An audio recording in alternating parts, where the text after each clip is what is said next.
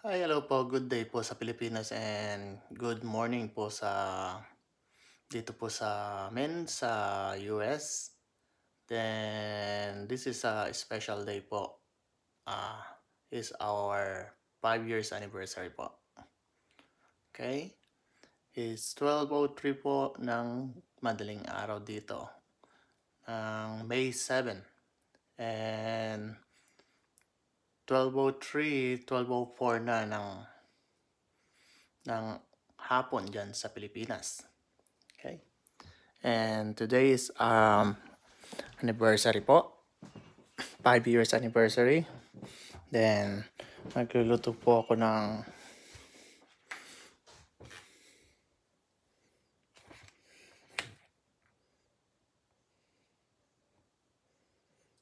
beef New York strip. And of course, Pinoy. Magluluto tayo ng rice. Kanin natin. Then, sa pagluluto po ko ng New York strip, gamitan ko ng nor, olive oil, basil, rosemary, and parsley. Okay? Yan po. Okay. Bago po tayo mag-start, magluluto po na muna tayo ng ating bigas para maging kanin, para meron po tayong kainin. Sa ating dinner. I think nag-ask kayo bakit 12 a.m. ako kakain. Gusto ko pong sabayan kasi yung pag-celebrate nila po dun ng asawa ko na lockdown dyan sa Pilipinas kaya hindi makabalik dito. Okay? Nag-celebrate po sila ng konti dun. Salo-salo, pamilya. Then, kaya ngayon ko lang talaga sinaktong magluto ng 12 midnight dito para parehas na date. Okay?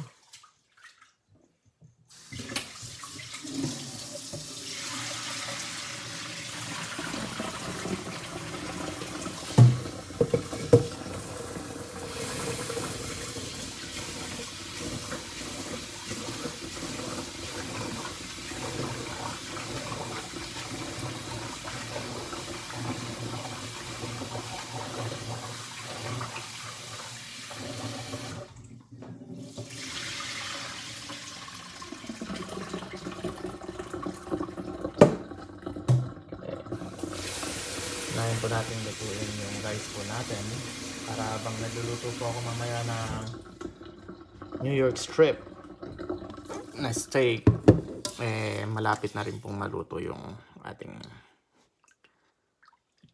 ating bigas. Okay.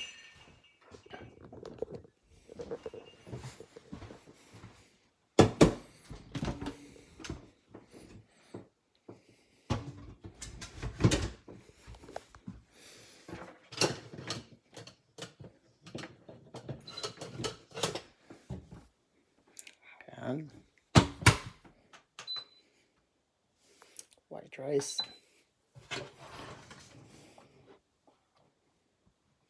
Okay, habang po nakasalang yung bigas po natin, magluluto naman po ako ngayon. Good.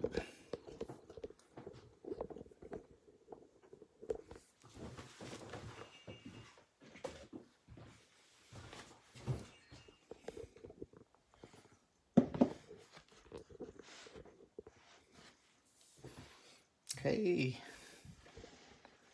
Ayan.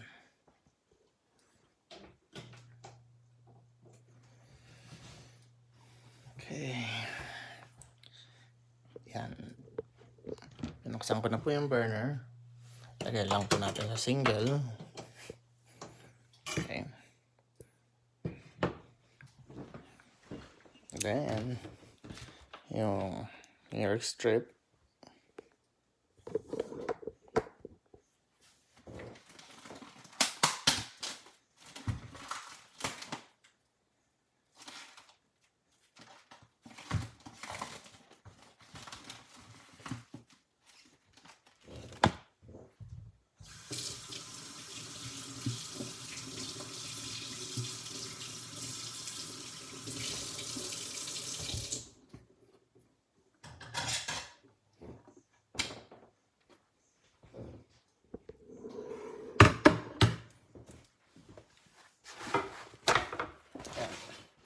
Papa tayo ng paper towel.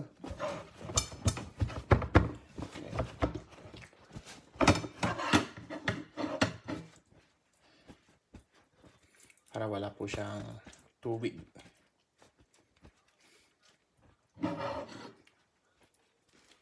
Good.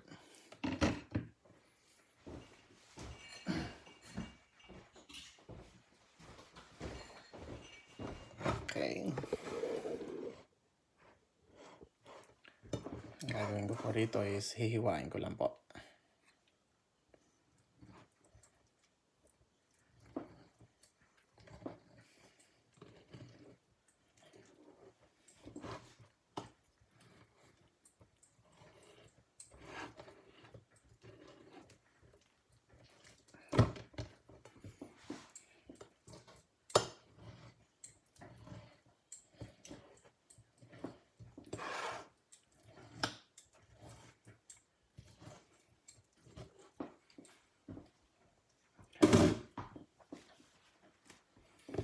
Then,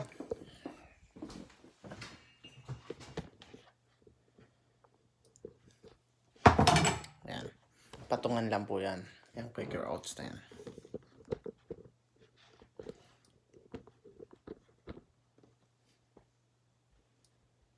Okay.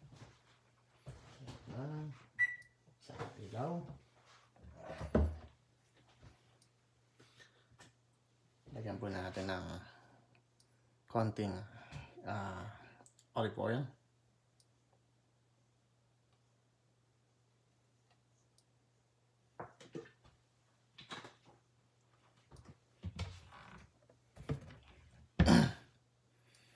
And lagyan natin ng konting Irish salt.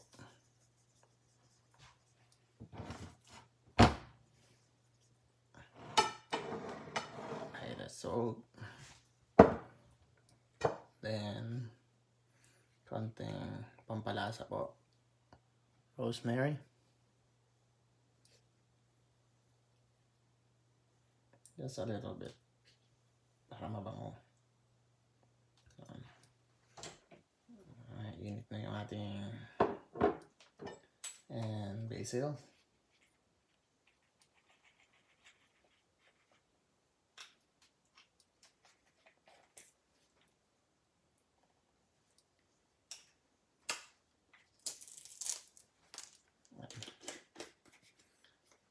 Basil.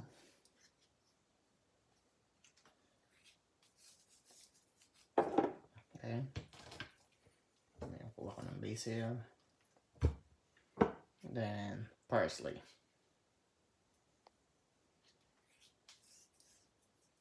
Okay. Nagtaan po natin. Yung last ko pong nilagay is parsley.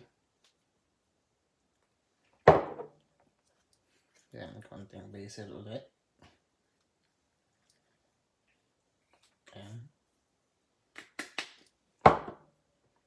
And rosemary. Sa kabilang side. Okay. Then, original seasoning by Knorr.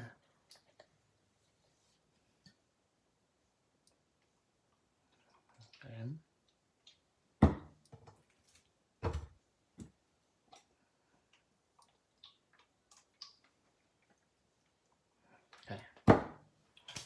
Then, crushed pepper.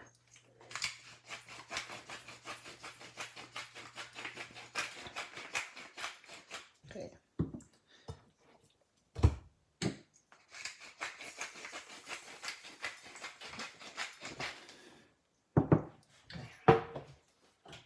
Mainit na po yung mantika natin. Okay.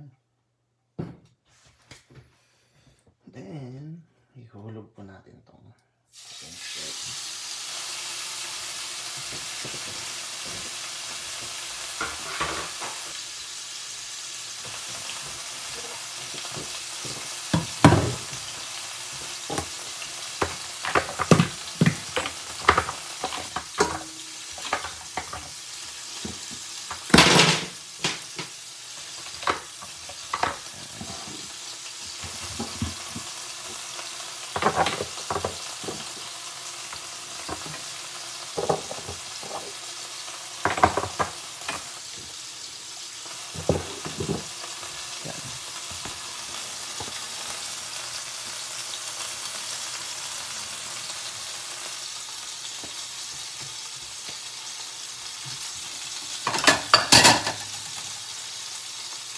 po natin, pero halfway lang po yung takip.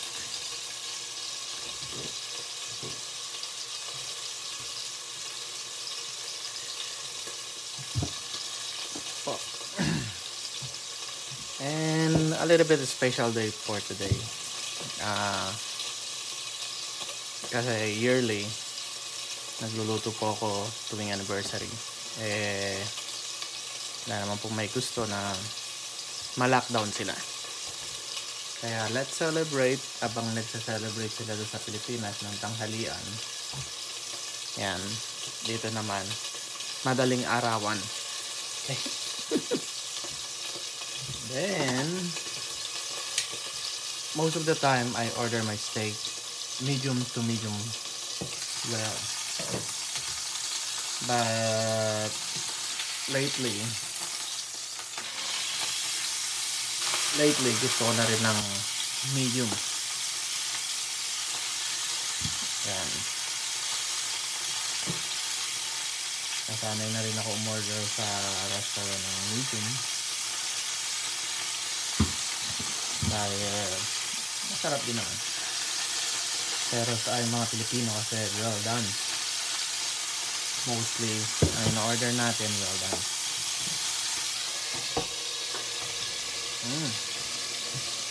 Mabango na. Yan.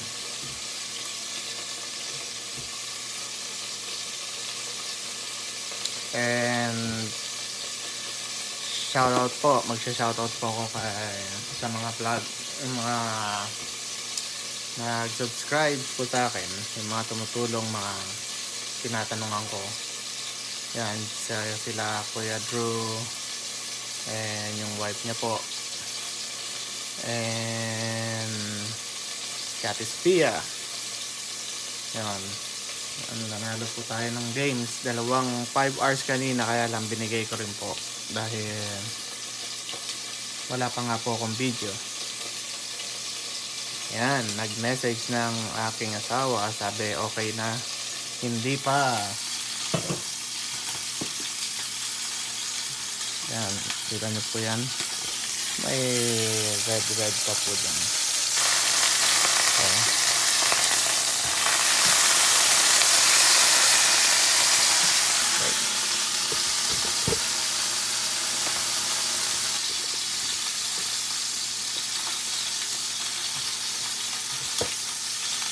Then,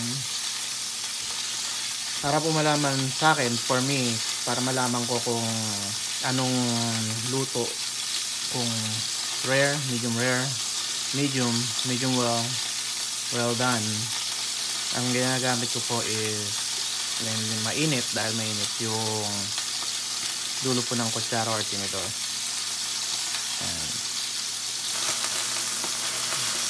Okay. Actually, this one is medium na po siya.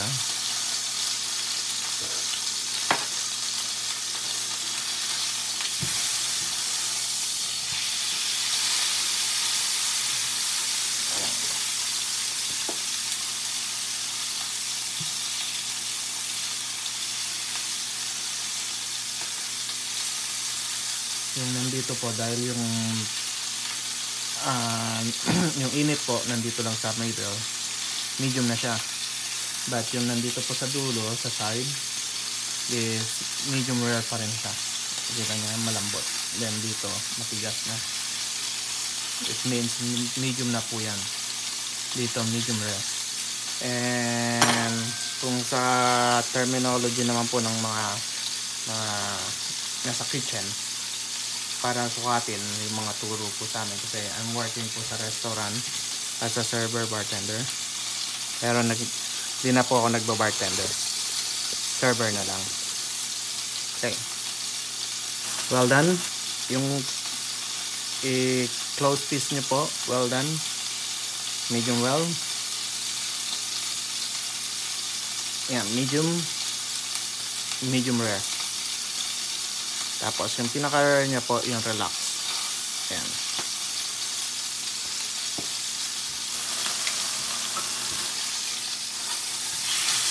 Wow. Look. Di pa luto yung di pa luto yung kanin natin. Pero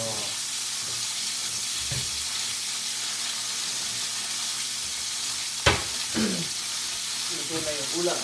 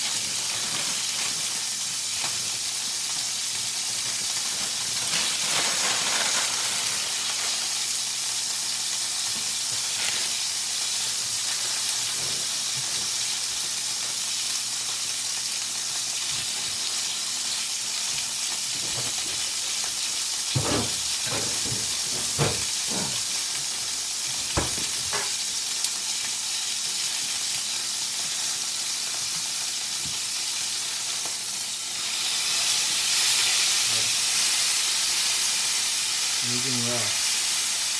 Okay. Then, lumakot po ako ng konting spinach para may vegetables po tayo. Ayan.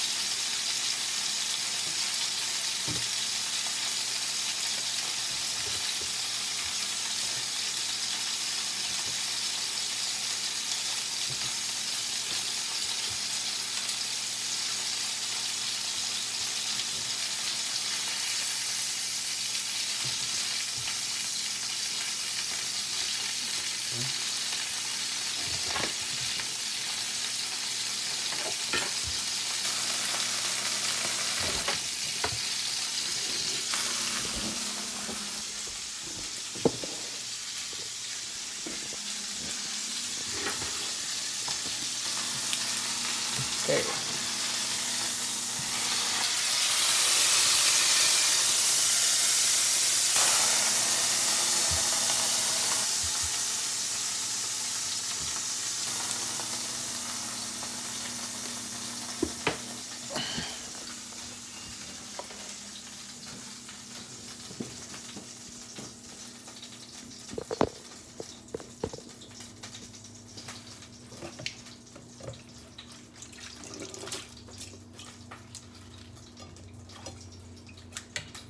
Then, yan, nilagyan ko po yung spinach sa loob. Ito po, lalagay ko lang dito a little bit para lutusan ng konti. Tapos yung pinaka-grease niya, yung pinaka-oil. Okay.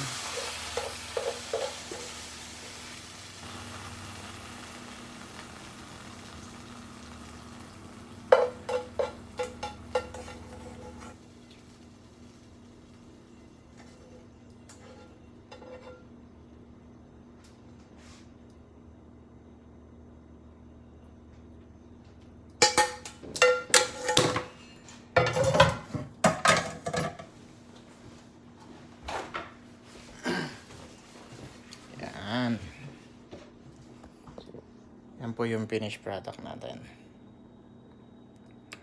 Okay.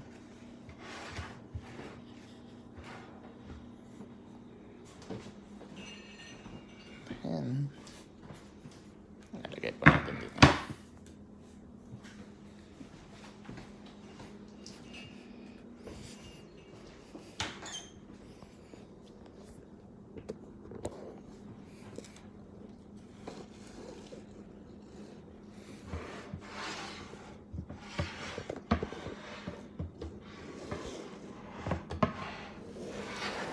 Yan,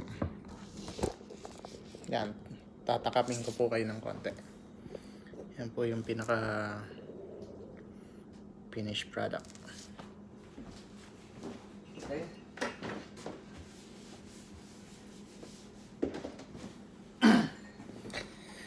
And before I off or turn off, I want to say happy 5 years anniversary. And ingat kayo lagi dyan.